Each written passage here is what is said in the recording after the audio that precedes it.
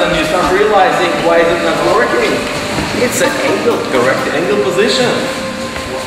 So, you bring the hands up, because see how nice it won't be so bad. So, bring my hand here.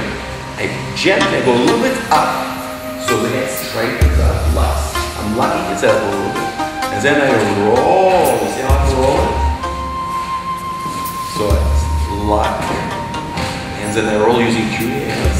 And then I take a step. Because if I don't take a step, because I saw some of you when you do the technique, you're on any other side. You don't want them on the side because they're in fight you. Is there on the side? You want them on your stomach.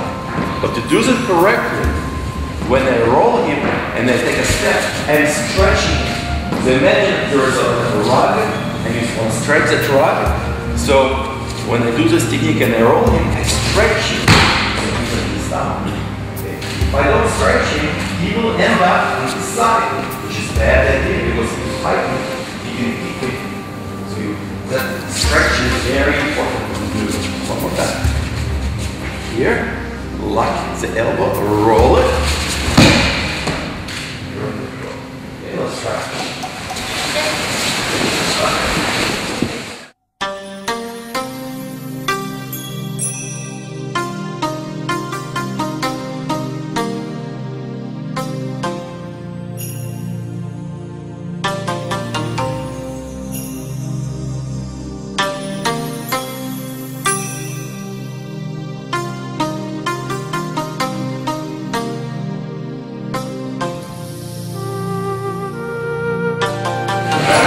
Jiu-Jitsu, economy of motion. If you want your technique to be efficient, there has to be less energy and economy of motion. So when it's here, I lock it and one motion. One motion. I don't have time to play with the hands because it's like knife fighting. The quicker and shorter I do, the more effective the technique is. Okay. Alright, let's say the technique, but let's turn it into, seems pretty bad, let's make it worse. So instead of taking him, being nice and taking him to the ground, as I stretch him here, I can come up in here and drop him this way. He's helpless. And instead of holding him with two hands, I can reach with the other hand.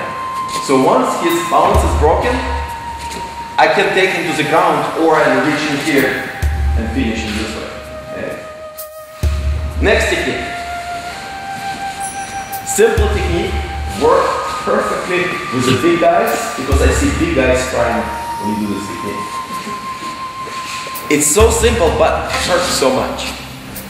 I have to trust his hand. If he grabs me, he has to pay for it. So that means I want to make sure that he stays here, step into him. It's a very quick grab because the pain is bad. If he's not falling because most of all, because the pain in the wrist is very bad. Okay, trap, step. Quick drop.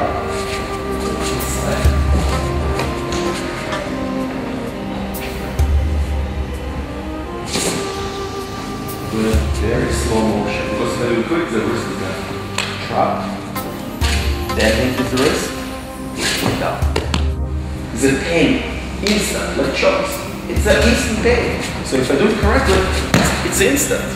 Okay? You don't want to kick somebody and punch. So slowly, let's do it slowly. You cover the hand, you step. Like, imagine like you're a sword, you have a sword in your hand and you're cutting it right in the head. But you need to bend that wrist. You cannot do the technique if the wrist is straight. So when I do the technique, I'm bending this wrist. That's the secret. Okay. So let's try.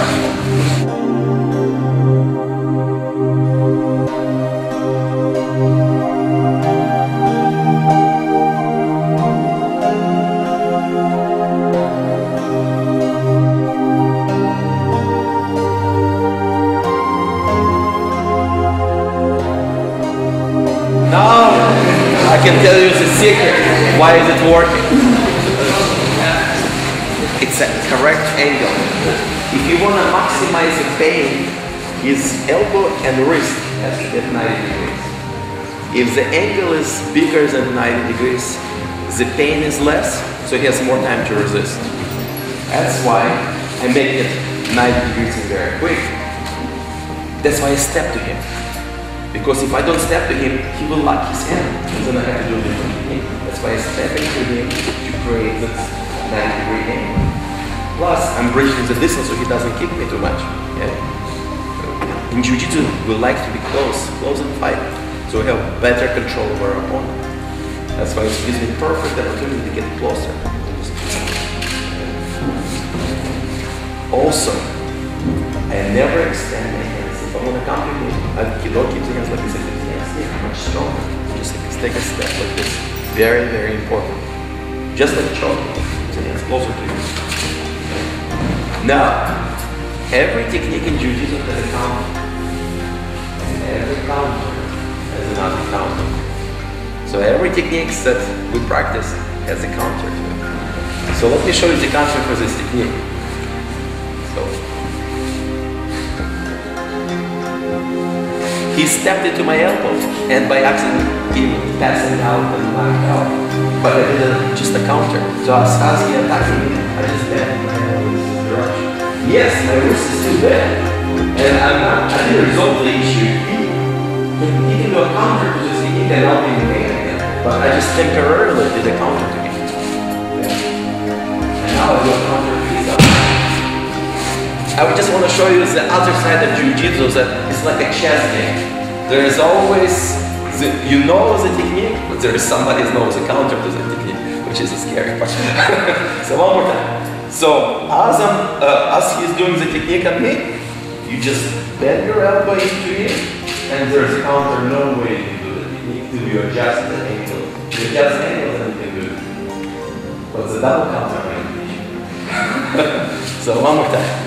Here, and like counter. You understand how the counter works? Just bend into that. So now, with your partner, one person is trying to do the technique, the other person is trying to do the counter. Also, it is good setup for him to hit me in the groin or in stomach using the front kick or knee kick. So for me, it's dangerous position because he's opening me up, plus he's holding me. The good thing is he's not going to use his hands because he's definitely too busy holding my hands. So only have to worry about this head hitting me or his knees or legs hitting me. But also a dangerous position for him because if I know jiu-jitsu, I will drop him very, very quickly. And very big. If I do it very quickly, his wrist is gone. Okay? So when you do this technique, well, I'm going to explain to you how to do it correctly. Do it slowly, don't do it quick. Because it's twice as more pain as this technique. Twice more pain, guys. Let's slow down. So you know why it's twice more pain? Because I'm using the elbow as a leverage. When you hit somebody with the elbow or using the elbow, it's because of the mechanical leverage, your force is double. So when I do this technique, I trust his hand. It doesn't matter which elbow, it doesn't matter. Trust his hand. And with my elbow, I'm cutting his hand. See how he's dropping? I'm not doing anything yet. I'm just taking a step towards him. And instead of extending my hands, I'm using the weight of my body. See how I should do it.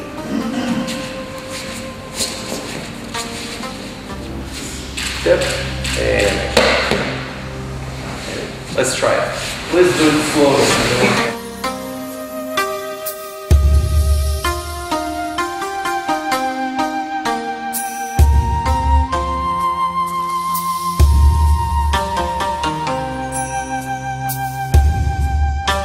Let's look again.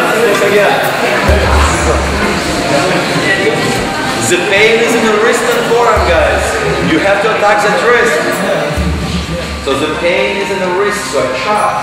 As I'm chopping, I'm physically attacking him. Stepping in here, he has his head gets in the way, that's his problem, but the pain is in the wrist.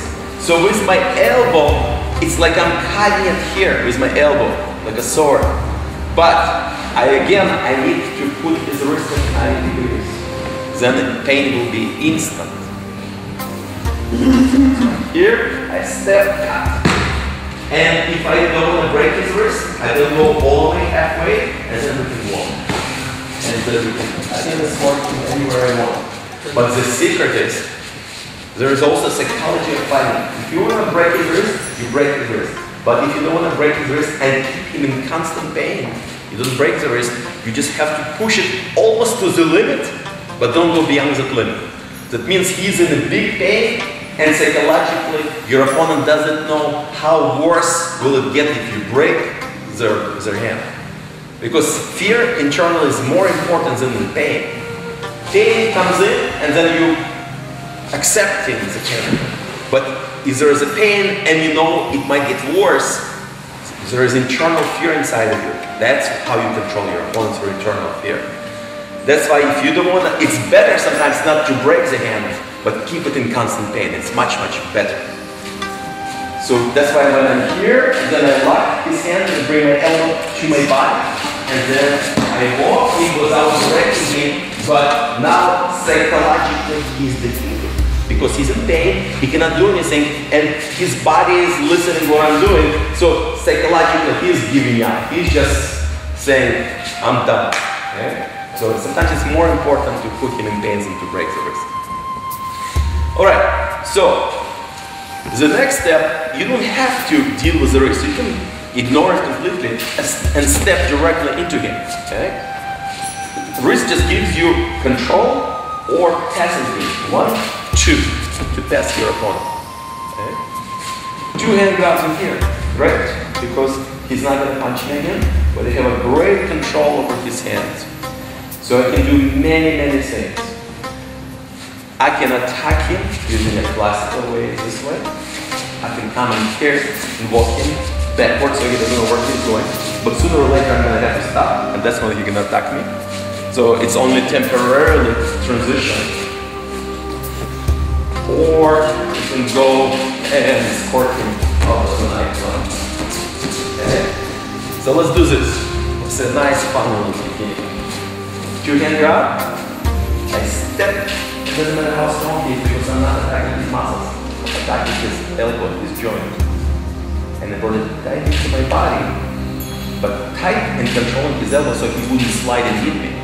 So I'm here, and I just slide it here, and then we go for a walk. The only thing he can do is try to roll out or fall. So the minute I see him going too low, I'm going to drop my body. If I don't drop my body, he will escape. So you have to develop sensitivity with your opponent. You're not just there physically throwing him, you have to feel. It's like a dance. He's moving, so you have to feel where is he moving, what's he's up to. He's in pain, but you know, he might do some strange stuff. So, 1,